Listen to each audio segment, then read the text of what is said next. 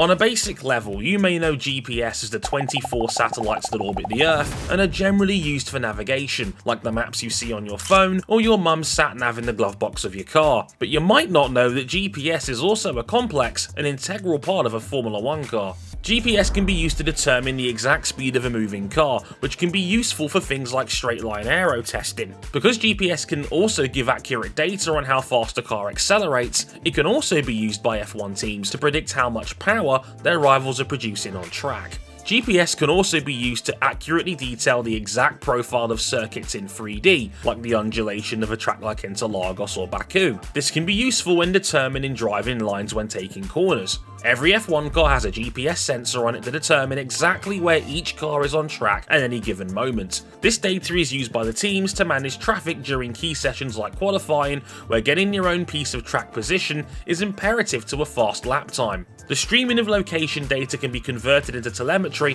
from the teams like the track maps you see on F1 broadcasts, which determine which driver in a head-to-head scenario was faster in the track's microsectors over a lap. This can then be used to work out the strengths and weaknesses of cars relative to each other. In Bahrain 2023 qualifying, for instance, you could tell by GPS data that Ferrari had the best top speed against their major rivals, Red Bull were excelling at stability and acceleration out of corners, and Aston Martin were carrying better apex speed. During the 2023 Australian Grand Prix weekend, there was an error with the server that handled all the data that F1 had collated on tyres in free practice 1. This led to other data systems failing, including the GPS positioning system that the teams use to determine where all the cars are on track. So with the GPS system down, team engineers had no way of telling the drivers where they were in relation to one another. This led to the FIA throwing a red flag to neutralise the session while the system was being fixed. It might sound strange that 20 cars going around a track that's only a few miles long are so reliant on GPS, but in a sport where split-second reactions are a necessity, the teams have to know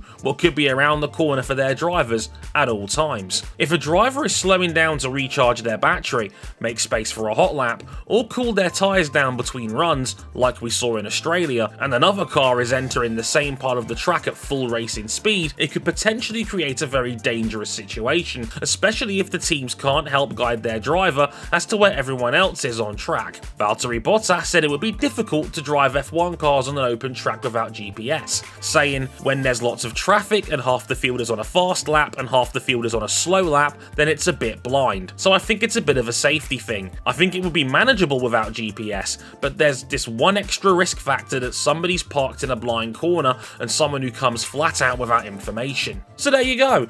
F1 teams don't rely on GPS to find their way to the local supermarket, but it does play a quiet and vital role in working out car performance and making sure traffic on track can be navigated safely, because as we saw in Australia, without it, chaos can ensue. Is there anything else within F1 you'd like explained? Let us know in the comments